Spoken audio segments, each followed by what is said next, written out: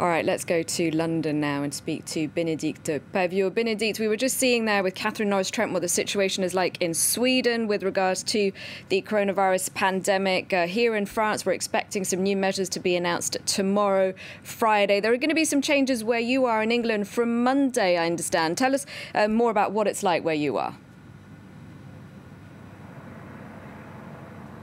Yes, so here in London, in England, new rules are indeed being introduced as of next Monday, the 14th of September. They were announced by the British Prime Minister Boris Johnson in a special COVID briefing, the first since July, it has to be said.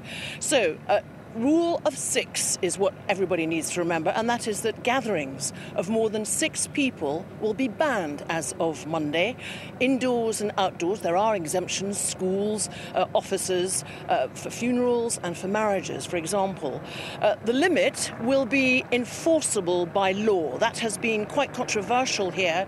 The fact that there are fines, there have been fines that can be imposed, but it's been quite a complicated message, really. And the Prime Minister, indeed the Health Secretary, Matt Hancock, yesterday admitted that their message had been confused and complicated. I think that's particularly, you'll excuse the helicopter above me, I think it's particularly because the United Kingdom, of course, comprises 4 nations, of which England is just one. Now, there has also been controversy about testing, the fact that there aren't enough tests available, that people have to travel sometimes long distances. The Health Secretary in Parliament moments ago said that on average people didn't have to travel more than 6.4 miles and that they're going to be opening even more testing centres. As far as social premises and venues are concerned, also new rules coming in, including pubs and restaurants.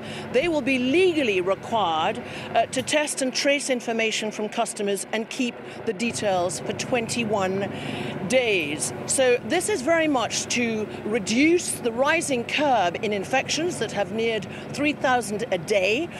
The death toll per day is still low, ranging between 8 to 12 a day, probably because it's being caught earlier and there is more testing. As far as Christmas, journalists here were asking if Christmas had been cancelled. The Prime Minister said it was still too far away, but there is real concern across the UK, apart from the health damage, also the economic damage that this pandemic is having, that the social distancing restrictions are really going to still be in place at Christmas. So a lot of questions still, and these new rules, certainly in England, coming in as of Monday. Benedicte, you mentioned some 3,000 new cases being recorded there. That's not very much relatively, of course, compared to France, where on Wednesday more than 8,500 were recorded. But I understand the authorities saying that the UK isn't that far behind France. Is that right? Forgive, there's the noise of the helicopter. Were you asking me about the death toll? No, the number of new infections, just how the trend compares to countries like France and Spain. In the UK, it's not quite as bad, is it? No, at the moment it is nearing 3,000, so it is not at all as bad as in France. And of course that is a comparison that was made yesterday. Interesting that Downing Street had stopped in July comparing itself to other countries, because if we do compare the overall death toll for similar populations between the United Kingdom, so all 4 nations here in the UK, with France, for similar populations of about 66 to 67 million people, the death toll in France is far lower. It is something like, currently I understand, 33,000, whereas here it is at least 43,000 deaths. So as I said, it's not just that it's the health damage, but it's also the economic damage, and the fact that the government has repeatedly in the last few weeks trying to be telling people, go back to work, go back to work.